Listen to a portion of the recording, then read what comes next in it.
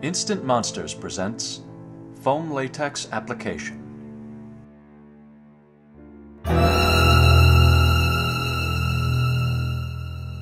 Part 1. Application. There are several materials that you will need to complete this application. Astringent and cotton balls. A foam latex prosthetic, such as those available on our website at www.instantmonsters.com. Color-free powder and a powder puff. Adhesive and cotton swabs. I'll be using Prosaid for this makeup, but there are several other alternatives such as spirit gum and silicone adhesive. 99% rubbing alcohol. Thickened adhesive or eyelash adhesive. A wedge of red makeup sponge with the tip cut off, and latex makeup sponges.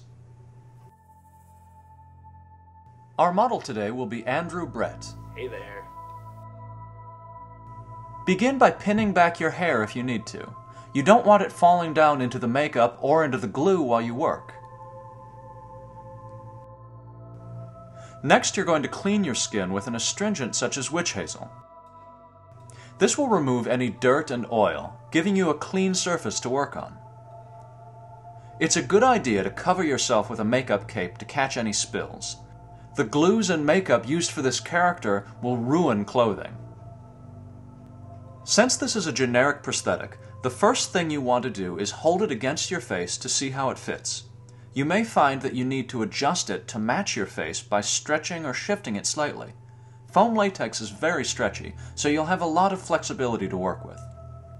Once you have the prosthetic positioned the way you want it, apply a heavy coat of powder to mark the edges. This is called registration, and will help you to find the position again once the glue is in place. Pour a small amount of Prosaid into a deli cup to work out of. That way you don't take the risk of spilling the entire bottle if you knock it over. Using a cotton swab, apply a small amount of Prosaid to the centermost point on your face, which is usually your nose. Let the Prosaid dry before setting the prosthetic in place. You can easily tell when it's ready because Prosaid is white when it's wet, but dries clear. Press the prosthetic in place following the powder registration. Once the center is glued down, you can work outward from that point. Don't glue the edges yet. You want to save those for last. For the best movement, you should completely cover your skin in adhesive, but there's no need to paint it in your eyebrows. It will come out, but it will take a lot of work. Prosaid is a contact adhesive, so for a really strong bond, you can apply it to both your skin and the prosthetic. Once both sides have dried, you can press the prosthetic in place. Since Andrew is only wearing this makeup for a demonstration, I'm applying the Prosaid to just his skin to make removal easier. Once the bulk of the prosthetic is glued in place, it's time to glue the edges. You can use a set of tweezers to lift them if you want, or you could just use your fingers. Paint adhesive under the lifted edge, then press the edge in place once it's dry with your finger or by rolling the handle of a makeup brush. If any edges fold under, pleat, or otherwise don't lay properly, you can reliquify the Prosaid using a small brush to work some 99% alcohol under the edge. While the glue is liquid, you can shift the edge to make it lie down properly. Once all of the edges are glued down, it's time to blend them into the skin. Cut the tip off of a red wedge of makeup sponge and use it to dab adhesive all along the edge. You don't need much, since the edges of the prosthetic are already tissue thin.